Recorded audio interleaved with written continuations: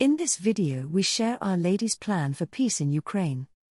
The mystic Josyp Terelya spent 20 years in a Soviet Gulag camp for his faith, during which time he experienced various apparitions of the Blessed Mother as well as the Archangel Michael. The following report was sent to Spirit daily from Josyp Terelya on a visit to his beloved homeland in the Ukraine. On August 27, 2002, two girls, Marianna Kobal age 9, and Olena Kytsur age 10, saw the Blessed Virgin Mary by the spring at Dzyblyk, a small hamlet situated between the not much bigger villages of Vilchivka and Lower Nuzhin deep in Transcarpathia.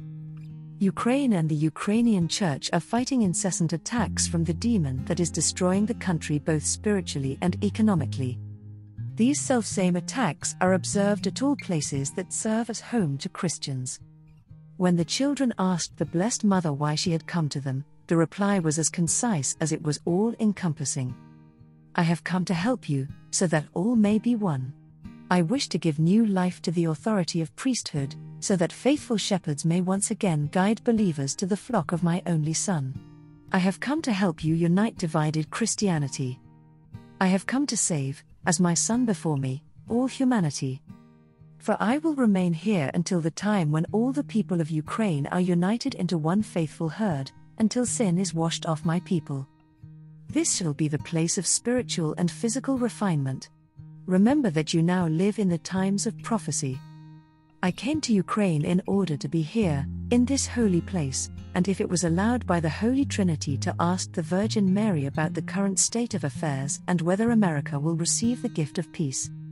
On the 15th of February, Lieutenant Mykola Kornienko and I arrived at the home of Father Peter Kobal, where I was to meet the two girls.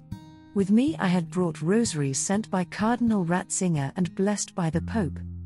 The girls were angelic and shined with warmth and love of fellow Christians.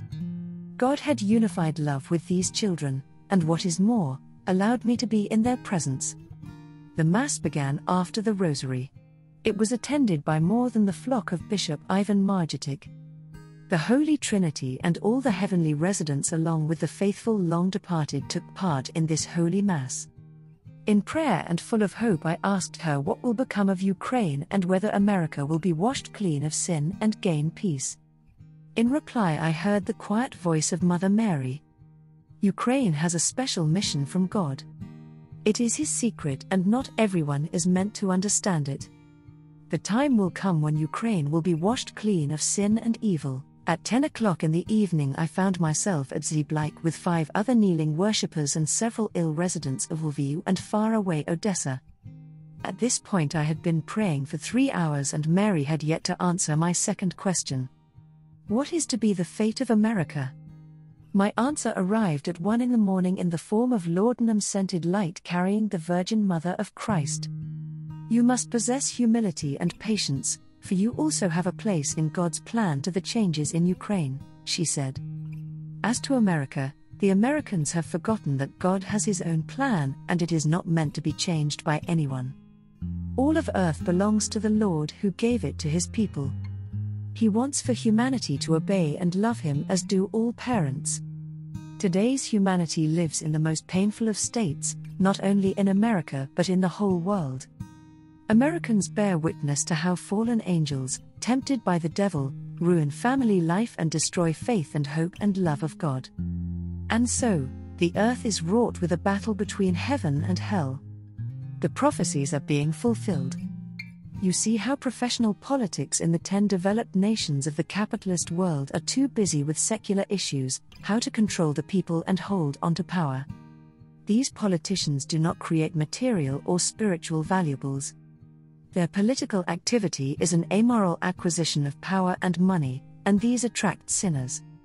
With the blessing of the Holy Mother, standing here before you at the gates of heaven, America and its people will become the image of goodness and enter through the gates of the New Jerusalem and the 21st century with peace and love. Amen. Thank you for supporting my channel. May God bless you and keep you. Our Lady, Queen of Peace, pray for us.